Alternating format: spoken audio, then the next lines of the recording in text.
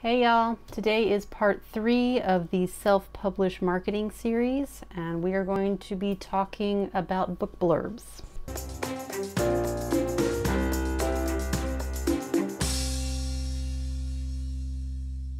Now, for those of you who have not watched the intro video, we are treating book marketing as a badly illustrated table. Each of the 4 legs of the table represent one of the 4 key factors of basic book marketing. All 4 legs must be present and holding their own weight before more advanced marketing techniques can be placed on top of that table, lest they all fall off and become useless to you. So, book blurbs suck. They are the hardest part of a novel to write for the self-published author. Ask anyone who's been through the process and they will tell you that writing the paragraph that goes on the back of the book was infinitely harder than writing the book. We're novelists. We are built to be wordy. Also, your book blurb is very much a marketing tool. It's another thing that, like we talked about with the book cover, it's not your book, it's a tool you use to sell your book. So that means it needs to do certain things and it needs to not do other things, and it needs to perform in order so that your book will be able to reach the right readers.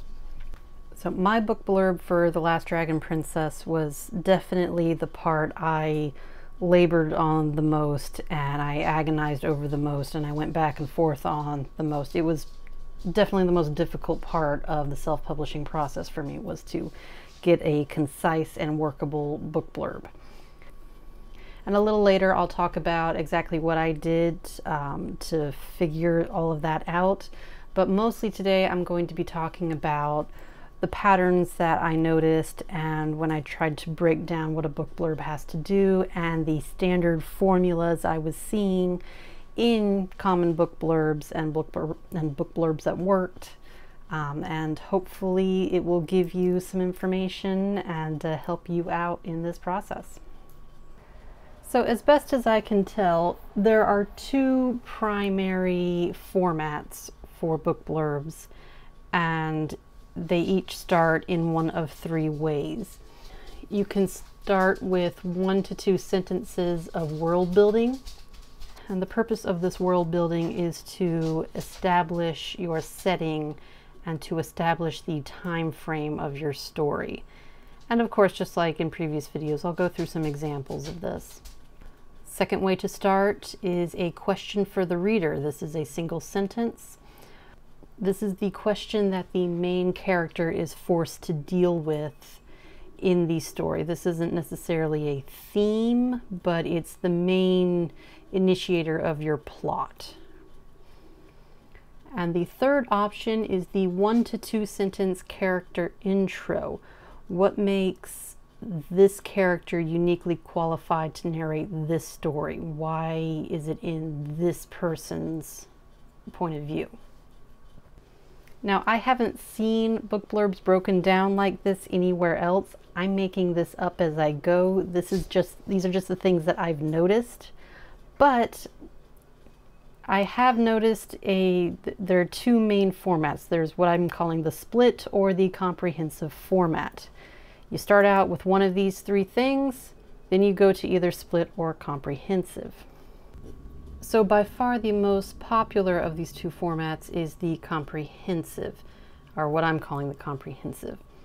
You start out with your 1 to 2 sentence of world building or your question for the reader, and if you start with one of those 2, then you immediately go into a following sentence or 2 sentences, which is the introduction to the main character. If you start with 1 to 2 sentences of your character intro, then you flow to you stating your external conflict and states, and then using keywords. So it's a whole flow chart of the way this works. And you get bonus points if you can show tone and style while you're doing all of this. The split format or flow chart it's kind of a 2-part book blurb.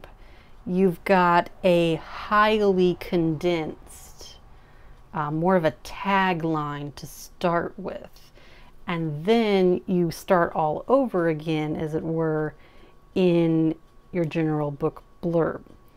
And I will show you some examples of this, but the format, but the flow chart is the same, but your first section before you get to the primary book blurb, that's your hook. You get just a very super condensed version of a book blurb that effectively works. It's something that could be used in a book trailer. It's super short. So I'm going to show you some examples of all of this. Okay, so here we're going with a paperback version of Harry Potter and the Sorcerer's Stone. And this is an example of a comprehensive format that begins with 1 to 2 sentence intro for the main character. Harry Potter has never been the star of a Quidditch team, scoring points while riding a broom far above the ground. He knows no spells, has never helped to hatch a dragon, and has never worn a cloak of invisibility. All he knows is a miserable life with the Dursleys, his horrible aunt and uncle, and their abominable son, Dudley, a great big swollen, spoiled bully. Harry's room is a tiny closet at the foot of the stairs, and he hasn't had a birthday party in 11 years. So what we're doing here, we have introduced the main character, Harry, and we're telling why he is uniquely qualified to tell this story. Harry Potter doesn't know anything about this world. There is this magical and complex world with a lot going on to it, and that's communicated. There's dragons, there's cloaks of invisibility, there's something called a Quidditch team, we're riding a broom, there's all this stuff, there's spells, and so we're establishing world building while we're talking about the character here. But this is a character intro. We've got 2 sentences here. All right, so after this initial, looks like we've got 4 sentences of intro / world building, we establish the external conflict and the stakes. But that is all about to change when a mysterious letter arrives by owl messenger. A letter with an invitation to an incredible place that Harry, and anyone who reads about him, will find unforgettable. For it's there that he finds not only friends, aerial sports, and magic, and everything from classes to meals, but a great destiny that's been waiting for him, if Harry can survive the encounter. So there's the stakes right there, Harry's survival. That's high stakes. But here's your call to adventure in your standard hero's journey. A mysterious letter arrives by owl messenger, a letter with an invitation. That's your call to adventure.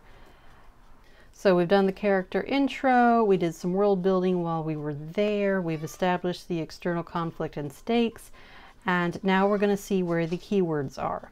Now Harry Potter, of course, it's Harry Potter. It needs no help with the algorithms. But you know what? We're just going to look for them anyway, and this one is loaded with keywords. Riding a broom, that's a keyword. Spells, that's a keyword. Dragon. Invisibility, maybe. Definitely cloak. And we talked about all of this in the keyword video about how to research your keywords and how to determine which keywords are a good fit for your book. In addition to where Amazon wants you to put your keywords in your keyword slots, you also want to use your keywords in your book description. Where else have we? We have sports, we have magic, classes. Okay, boarding school is a very popular trope where stories are set for this age range. So that's one thing that would make a good keyword. Survive, that's a good keyword. Destiny, that's not the best keyword, but it would work. Oh, and also this is 160 words, this book blurb, which is perfect. You really do not want to go over 200 words in your book blurb. You want ideally to shoot for 150 or less, but definitely under 200.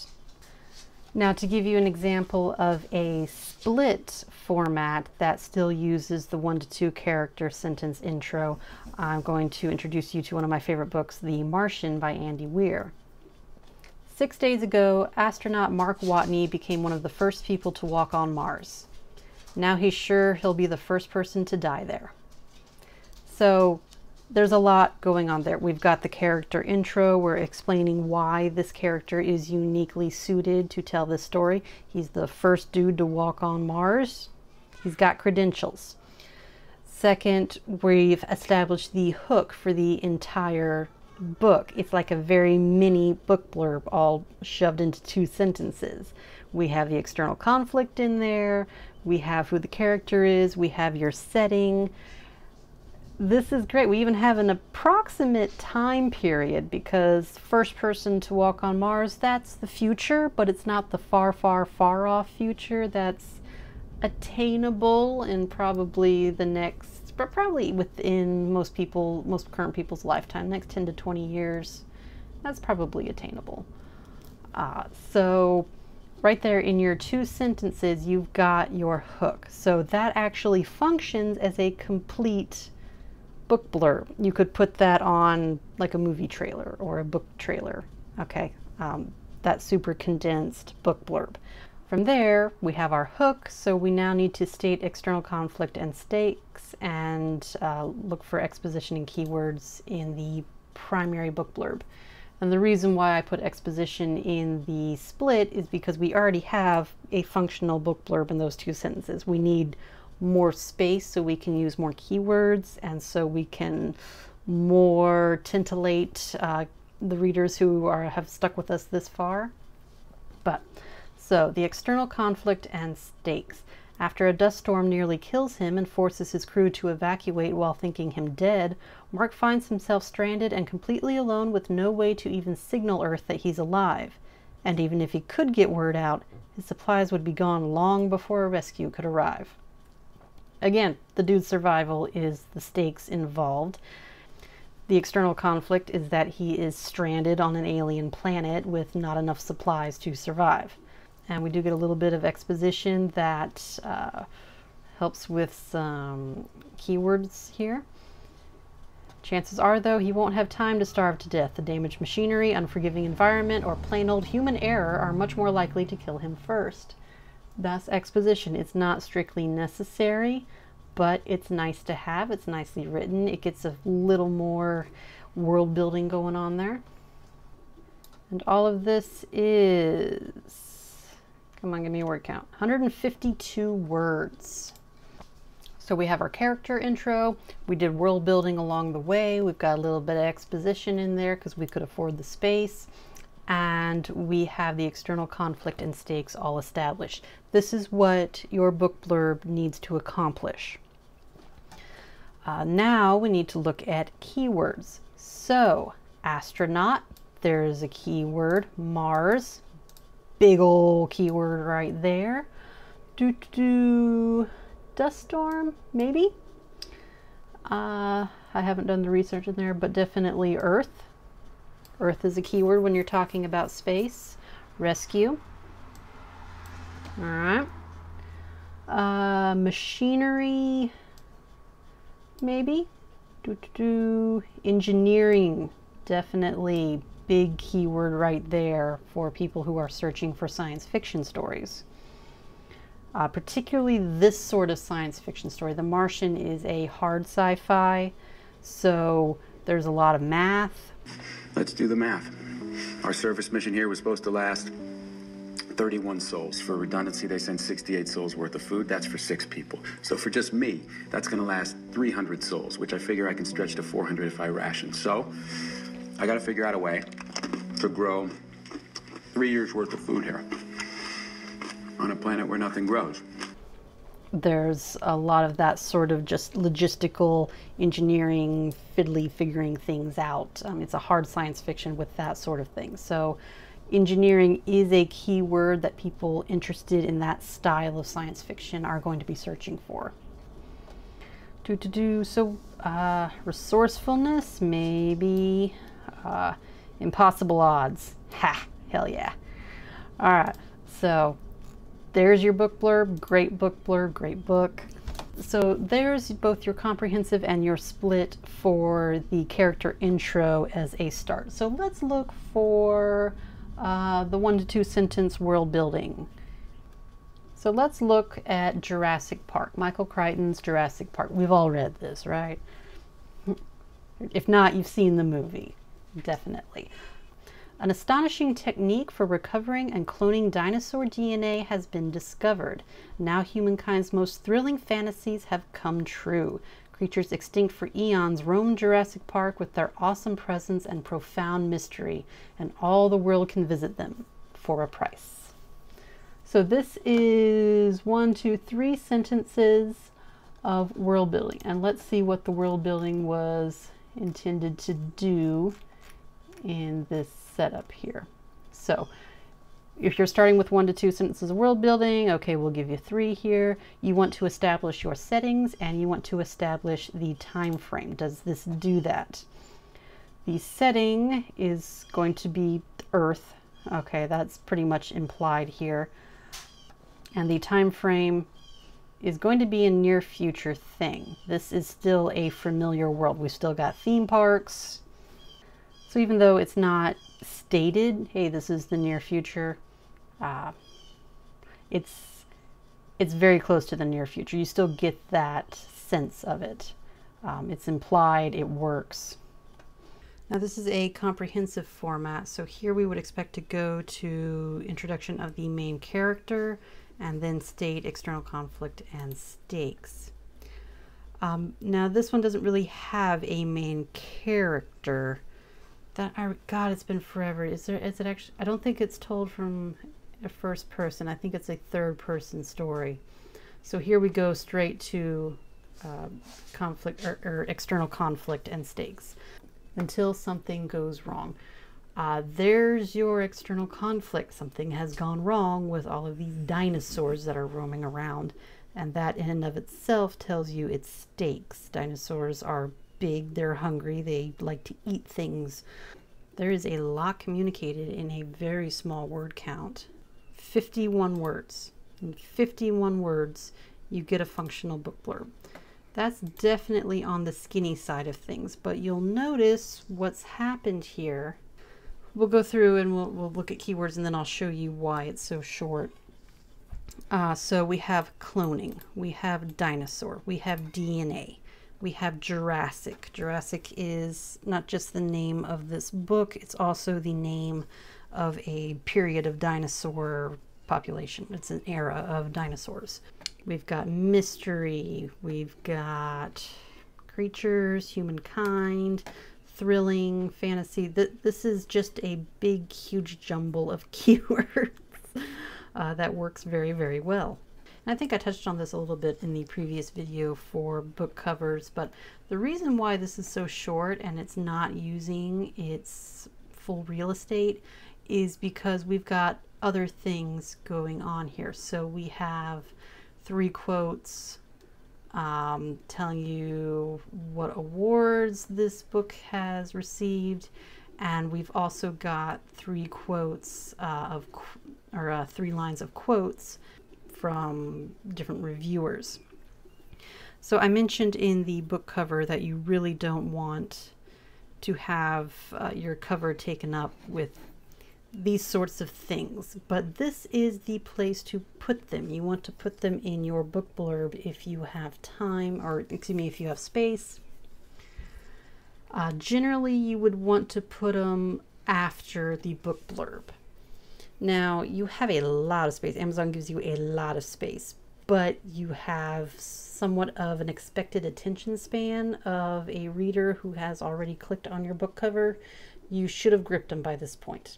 And these reviews or these awards, if you can get your book blurb down to a short level so you still have some attention span left, these can be effective if you have some good quotes, you have some good awards, you can up the prestige a little bit, you can up your expected delivery quality a little bit, and it can be enough to hook a few readers.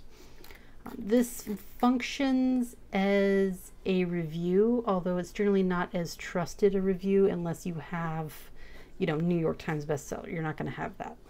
But especially in the indie world, you might be able to entice a different author in the same genre who is somewhat well known by your target readers, and they may recognize that author and have a good relationship with their books, and therefore be more willing to give yours a shot if you have that sort of quote, or if you have a good blog that did a nice book review for you, or something like that. So that's where you want to put your awards. That's where you want to put some of your higher level quotes, the quotes that you went and you courted, which I'll talk about in the next video. But that's why it's short. That's where to put it. There's your format for your comprehensive, starting with the 1 to 2 sentence world building. Let's do another one real quickly with the 1 to 2 question or 1 to 2 sentence of world building.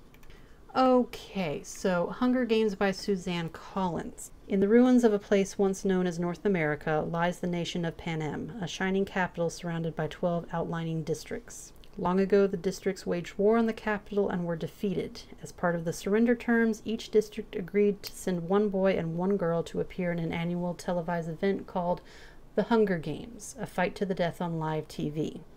So here we have 3 sentences of world building. We now jump directly into character introduction. 16-year-old Katniss Everdeen, who lives alone with her mother and younger sister, regards it as a death sentence when she is forced to represent her district in the games. The terrain, rules, and level of audience participation may change, but one thing is constant: kill or be killed. Here we've got stakes, kill or be killed. We've got introduction of the main character and why she is uniquely qualified to tell this story. She is forced to represent her district in the games. There's your external conflict. We've already covered that as part of these surrender terms up here. That was sort of the 3rd sentence of the world building, and that functions as the external conflict. And the stakes, kill or be killed. There you go. There's a fantastic book blurb. Has obviously done the book some good there. And it takes up all of 119 words of real estate. So the question for the reader one is a little less common, but it does occur. When I was going through, the only real example I could find was Stephen King's 11/22/63. On November 22nd, 1963, 3 shots rang out in Dallas. President Kennedy died and the world changed.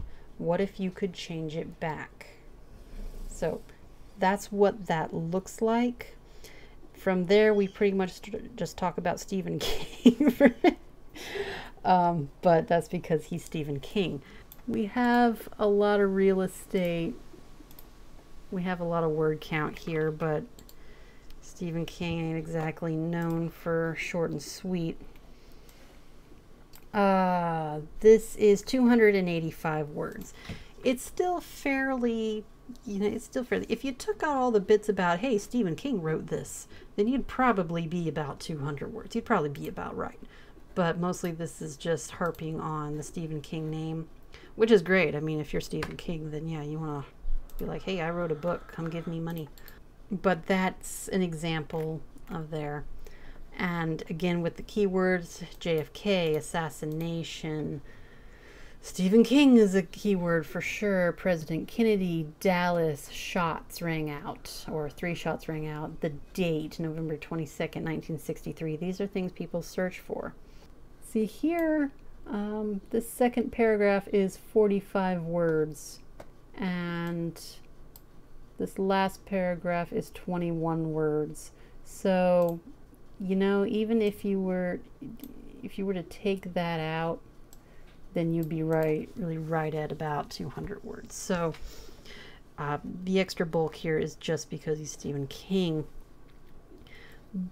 But then we go right into the character introduction. Jake Epping is a 35-year-old high school English teacher in Lisbon Falls, Maine, who makes extra money teaching adults in the GED program. He receives an essay from one of his students, a gruesome, harrowing first-person story about the night 50 years ago when Herring Dunning's father came home and killed his mother, his sister, and his brother with a hammer. Harry escaped with a smashed leg, as evidenced by his crooked walk. Not much later, Jake's friend Al, who runs the local diner, divulges a secret. His storeroom is a portal to 1958. He enlists Jake on an insane and insanely possible mission to try to prevent the Kennedy assassination.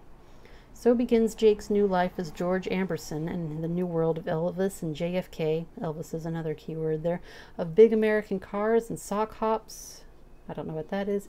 Of a troubled loner named Lee Harvey Oswald and a beautiful high school librarian named Sadie Dunhill, who becomes the love of Jake's life, a life that transgresses all the normal rules of time.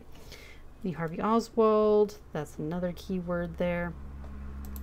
So we know who this character is now. We know why he is uniquely qualified to tell this story, and then we talk about the basic external conflict, which is, hey, we want to stop the JFK assassination, and the stakes, which is not stopping the JFK assassination and maybe getting tangled up in some time travel issues. So yeah, there's a book. This is on my TBR. I definitely want to read this.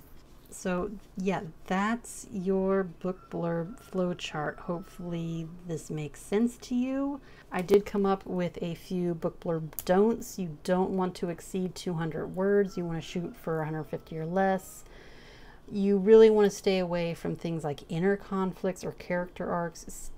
These are things for the reader to enjoy after they've already picked up your book. These aren't things that are going to sell your book. These are things that should be there, but these aren't going to be the reasons people get interested in your book. You want to stick with that external conflict.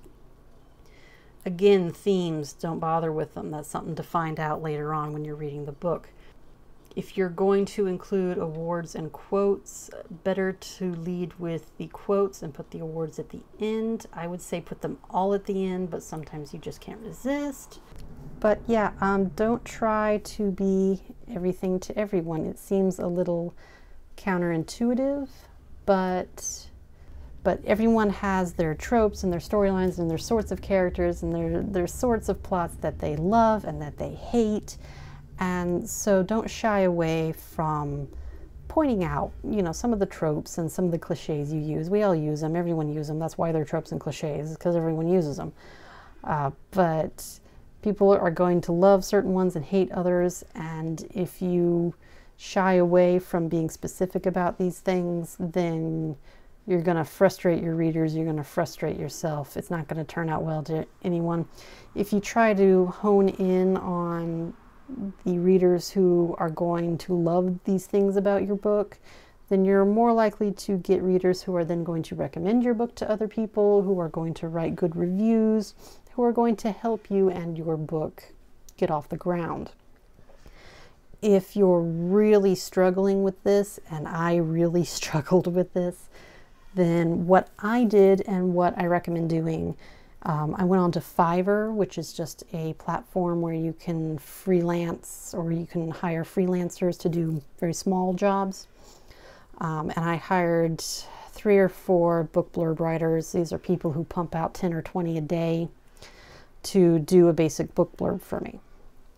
These are not really great book blurbs because they cost $5, but you'd have to polish them up a lot. But they will give you kind of a way to stay in the lines and give you a good outline to work with and to give you an idea of what will probably work for your book as a book blurb.